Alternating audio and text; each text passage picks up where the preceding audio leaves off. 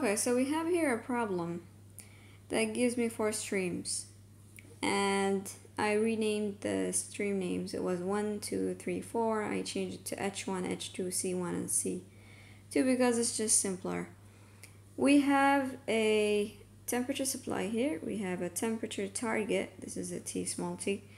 And we have the CP value, and we have a load. Delta H, you could call it Q, whatever you like really. And we are also told in the problem that the delta T minimum is going to be 10 Celsius.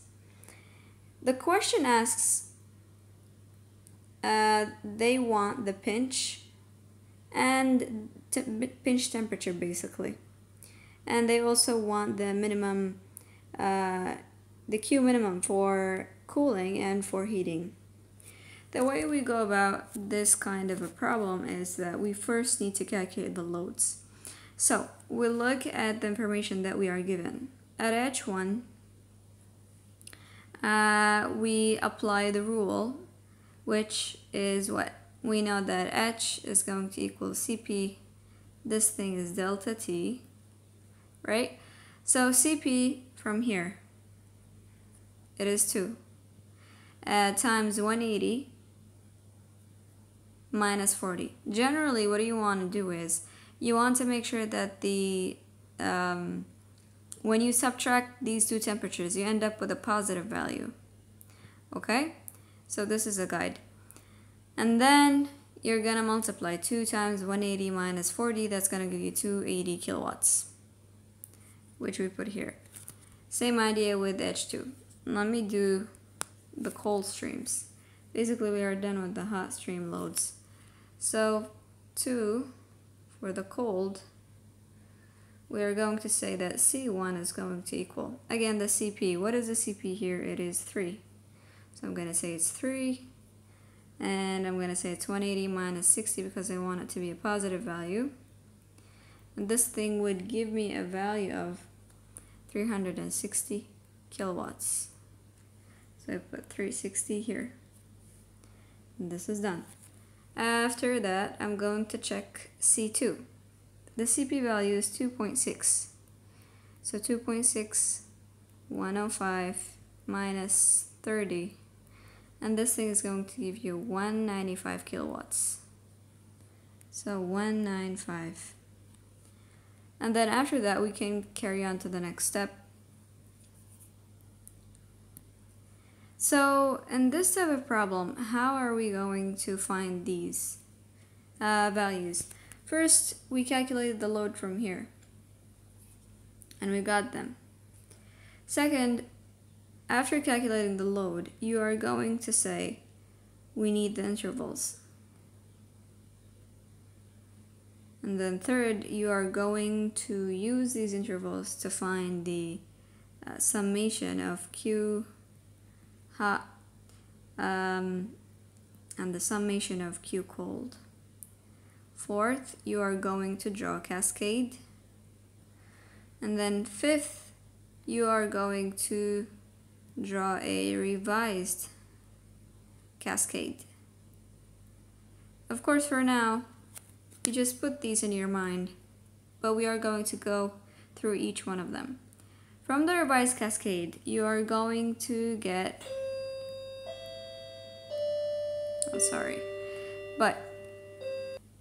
from the revised cascade, you are going to get your pinch,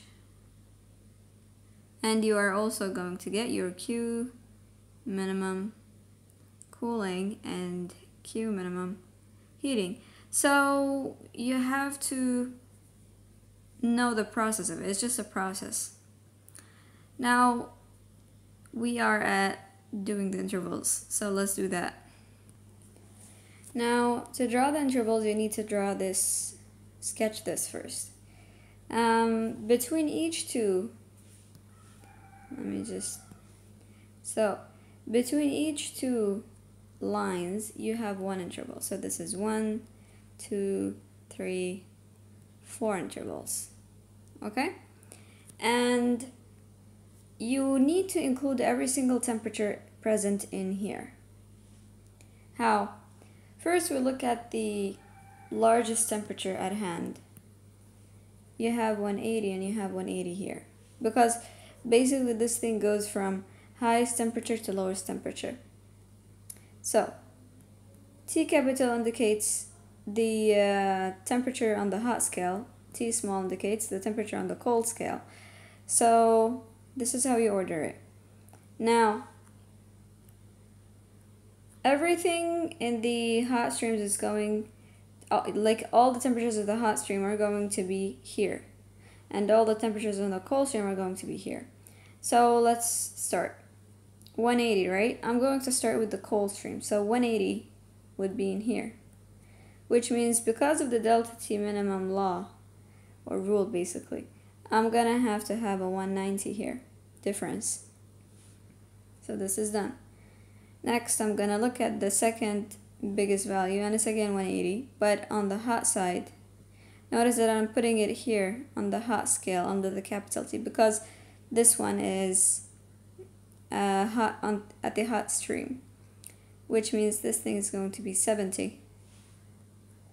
What is the next biggest value? It's going to be 150, and again on the hot stream, so this is 150. You get 140 here. And then after that, you have 105 on the cold stream, which means you have 115 here. And then you're going to have 60 on the cold stream, which means you have 70 here.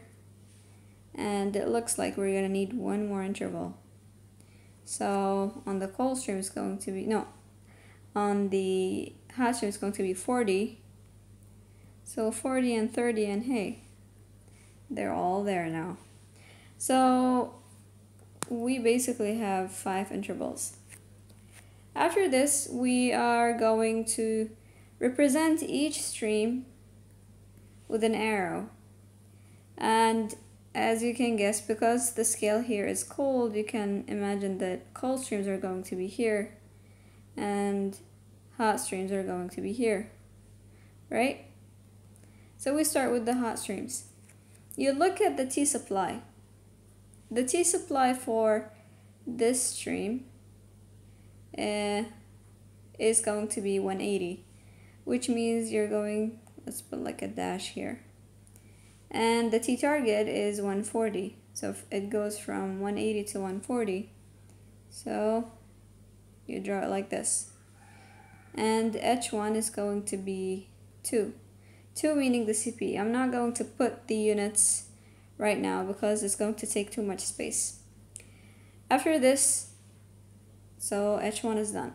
We do all of the rest in the same manner. So we did the other 2. Now let's do the last one. So these are done. C2 is going to be from 30 to 105. So 30 is here and 105 is here. So it goes up, and C2 is going to be 2.6. Now what? Now we go to the third step, which is we calculate the summation of Q hot and the summation of Q cold. Okay, now I just like cleaned it up a little bit. So we did the intervals. This was the second step. Now we are adding up the Q's for the hot side and for the cold side. You do need to remember that this is considered hot and this is considered cold, as we said earlier. Now, right under it, I'm going to calculate the value for the summation. Now, how do we do that? We basically are going to say we have the first interval here.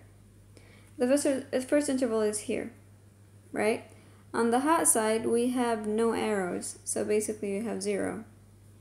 And then on the cold side, you have 1 arrow here. So we calculate its load. This thing is going to be the CP, which is 3, times the interval 180 minus 170. You need to remember that this thing is the interval, meaning it's between 180 and 170 in this case. And you need to remember that when you're calculating the load for the cold side, you consider the temperature on the cold scale. Again, this is the cold scale, and the other one is the hot scale. And you're gonna get 30 kilowatts. Let's do it for the second one. The second one is going, so basically this is done. Second one is going to give you a value of, it's the same idea, but it's going to give you a value of 90 kilowatts. What about the other side? The other side is going to be 2 times 180 minus 150, and this thing is going to give you 60 kilowatts. So this is done. Now, we'll look at the interesting part. We see that we have 2 arrows here. What we can do is we can add them up. So we're going to say that it's going to be 4 times the interval, 150 minus 115, plus the second one, 2 times the same interval. So these are done, which is going to give you a value of 210 kilowatts. Similarly for all the rest. And again, when you are doing this for the cold side and you have 2 streams in one interval, it's the same thing. You just add them up, add their loads up, and you're gonna get a value of 252. That is by saying it's going to be 3 times 105 minus 60 plus 2.6 times 105 minus 60. And then we can carry on to the next step, which is drawing the cascade. So this is the cascade. It's a series of squares, basically. And each square represents an interval. Since we have 5 intervals, it's going to be from 1 to 5. And basically what we're going to do is we are going to have the Q values here, which are going to be what? The Q values for the summation of the Q on the hot side, basically, which is going to be 0, 60, 210, 270, and 180. I'm not going to write units, but they're all in kilowatts for now. And then we have here 30, 90, 105, 252, and then 78. What you want to do here is that we want to find the residuals. The residuals are basically these. These are R. And the point is that we need to find a residual point where you have it at 0, aside from this thing. At that point you have pinch between 2 intervals, and then you get the pinch, and we can find the Q minimum heating and cooling from there. Now, the way that we are going to calculate the residual is similar to what we do when we say mass in equals mass out. Of course, these are in kilowatts, but this is what I personally do, and it works. So for the first interval, it's going to be 0 plus 0, which is in equals out, and it's going to be 30 plus x, x being the residual here. So this goes to the other side, so x is going to be minus 3. I'm sorry, minus 30. So this is minus 30.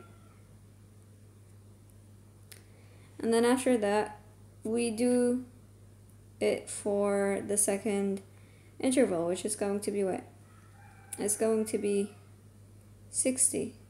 Well, plus minus 30 is minus 30. And this is going to be the out, which is 90 plus x. 90 goes to the other side. Well, 60 minus 30, that is going to be 30. So your x is going to be 30 minus 90, which is minus 60. So here we have minus 60. And we do it for the rest. Now, after we did all of that, we look at the biggest negative value, which is minus 60. This thing becomes, in the revised cascade, it becomes your Q minimum heating, and it gains a positive sign. You take this value and you put it at the top when you do a revised cascade, and then we repeat the calculations again, and we should get a 0 value. That is the pinch. So now we repeat the calculations again. For the first interval, we are going to say you have 0 plus 60, which is 30 plus x. This goes to the other side, so x becomes 60 minus 30, which is 30. Your residual here becomes 30. For the second interval, we are going to say we have 60 plus 30, which is going to be 90 plus x. And 90 goes to the other side, so your x is going to be 30 minus 90, which is going to be minus 60. No, sorry. We get, it's plus, so this thing is going to be 90. So you get a 0. So this is a 0 here. And again, this, let's pick another color. This thing is our pinch. Since we got it, at least it confirms that our steps are correct. And it means that your pinch temperature is between the intervals 3 and 2. So we continue with the calculations to find the Q minimum for cooling. Remember that it said it's between intervals 2 and 3, which means it's this line. And this line basically is for these two temperatures. So this means that your pinch temperatures for the hot side is going to be 150 Celsius. For the cold side is going to be 140 Celsius. And we found the minimum cooling. We also found the minimum heating values from here.